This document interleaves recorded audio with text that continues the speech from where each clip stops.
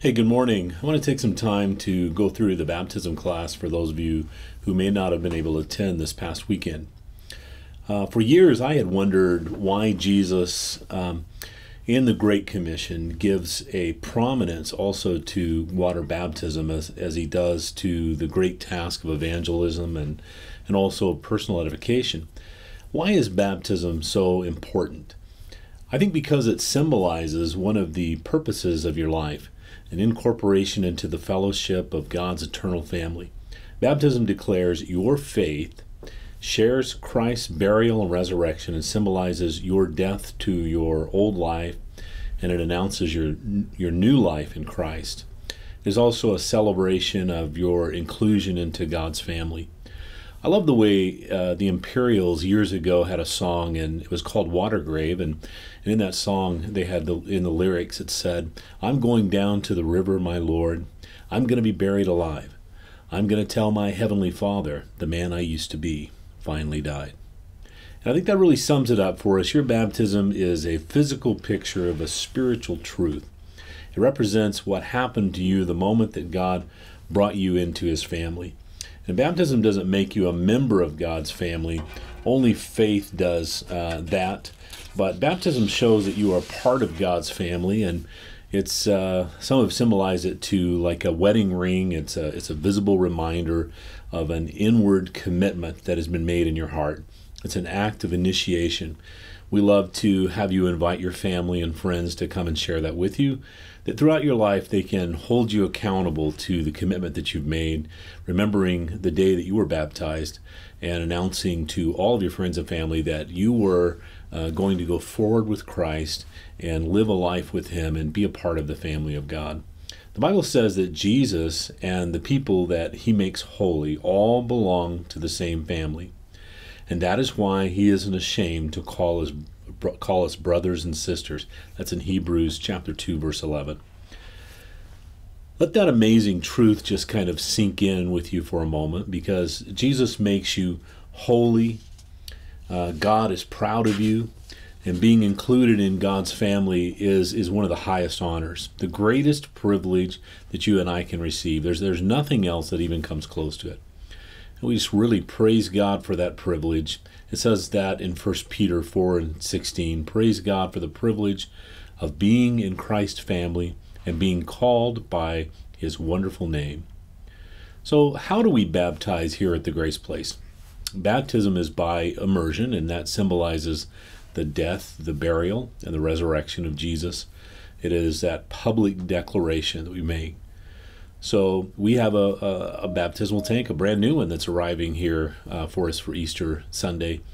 And we're going to break that in on Easter Sunday. It's going to be a fantastic time.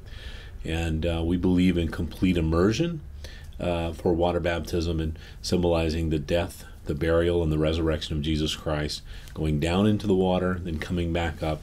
A new creation in Christ. It's a symbol of what has happened in our hearts and lives as we've received Jesus as our personal Savior and Lord.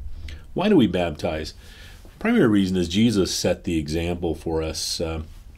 He asked John to baptize him in the River Jordan, and so he set the example for us from the beginning of how we should be baptized, and that is through the complete immersion. And Jesus set a wonderful example for us of how we're to go forward in obedience in that commitment. And it tells us throughout his word, one of my favorite passages, Colossians chapter 2, verse 12, "And when you were baptized, it was the same as being buried with Christ, and then you were raised to life because you had faith in the power of God who raised Christ from the dead." Acts chapter 2:41 says, on that day about 3,000 believed his message and were baptized. In Ephesians chapter 2, verses 8 through 9, "You were saved by faith in God, who treats us much better than we deserve. This is God's gift to you, and not anything that you've done on your own. It isn't something that you have earned, so there is nothing that you can brag about." Talk for a moment about how you should prepare for your day. for being baptized. We want to encourage you, if you like, bring an extra set of clothing. You can wear shorts, wear a bathing suit if you like underneath your clothing. You can wear shorts, t-shirt, but we ask that it be dark colored. Since we are going to get completely wet, we want it to be dark clothing for you. And then we would ask you to bring a towel with you. We'll have some available in case you forget.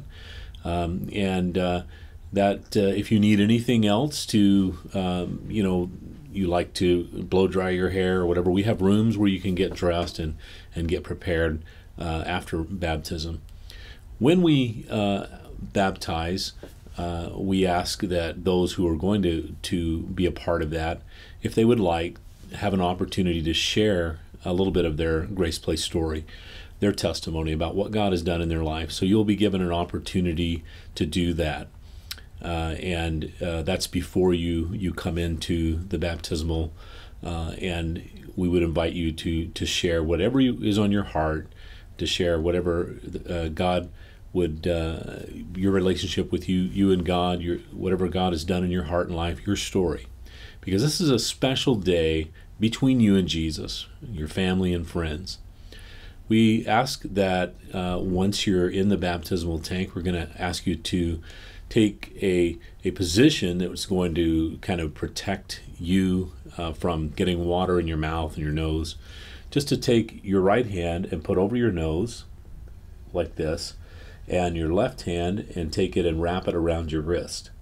And I will grab on to your wrist here and hold the back of your head as we baptize you. We also want you to know that you can have other people that mean something in your life, other Christians that have had a meaningful impact in your life. They can participate in this day with you.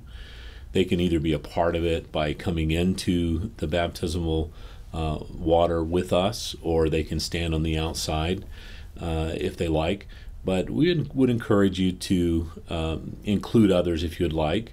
We just want to give them a little bit of a heads up, let them know that they also would need to bring extra clothing and that kind of thing if they're going to participate with us inside the baptismal tank. That's about all of it that we talked about in the class. And if there is any questions that you have, feel free to contact me, Alan, at graceplaceaustin.com. I'd be happy to try to answer those for you. We're really looking forward to this day. It's going to be spectacular. Easter for all of us, and celebrating it by water baptisms is just really putting an exclamation point on it. And I'm really looking forward to it. God bless you.